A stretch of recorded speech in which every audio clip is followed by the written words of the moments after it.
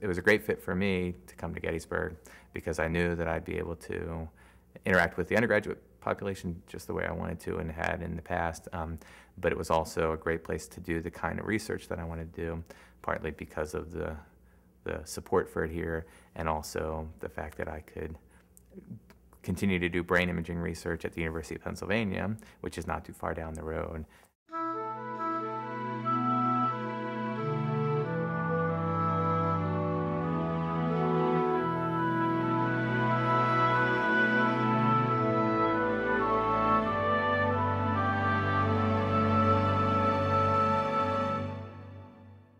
My main area of research is on visual processing, how we look out in the visual world and understand what we're seeing. And there's kind of two aspects of that I'm interested in. One is how we look at the everyday objects around us and know what it is that they are and what we're seeing. So a coffee cup, how do we know that that's a coffee cup? And how do we remember that this is my coffee cup and not somebody else's? And even if we see it in a funny lighting or at a different angle than it's normally presented to us, how do we know what it is? And so part of my work is on just basic understanding of that visual process. The other area of my research is on visual attention. So how do we look out in the world and decide what to pay attention to, what to focus on? We're bombarded by information from all directions and we can't process it all. We have to decide to focus on some subset of that information, and how does your brain do that? The kind of research that I do with functional brain imaging, it's a very labor-intensive process. It can be very expensive, and so I don't like to sit on data for a long period of time, especially when students are involved in the project, and I want them to see the project come full circle and hopefully be published before they graduate or not long after they graduate. So that sort of forces me to constantly be thinking about when I'm going to present this to a larger audience.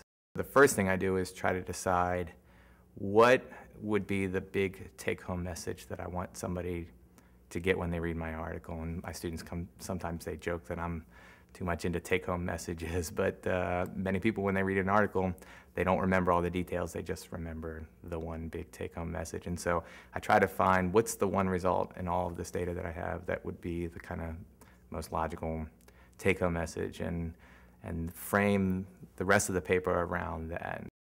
The lab courses that I teach, we often focus on research that's very much related to the kind of research that I'm doing in my lab, and so there's a really great intersection, and the kinds of projects that the students do in that lab class often inform what I do in my own experiments, and what I'm doing in the lab will kind of come out in the classes and the kinds of things that I teach about. And so they really do help each other, and when I'm thinking about an idea for experiment, I'll run that by students in the classes and get their feedback, which is wonderful. And often the projects that the students do in the classes serve as a pilot experiment for a larger project that I'll then take and continue after they're gone.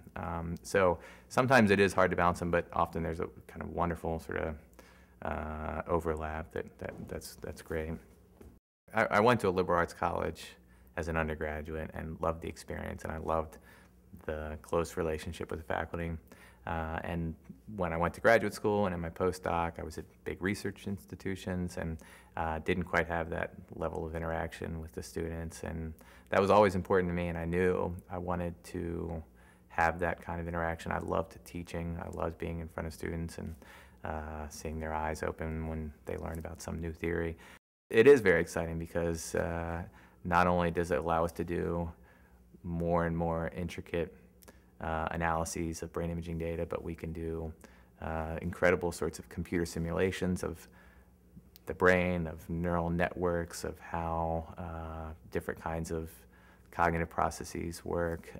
We can use computer technology to pour through large amounts of data and look for statistical regularities and other sorts of things that just would be impossible even with computer technology the way it is today. It's only, just beginning to kind of emerge.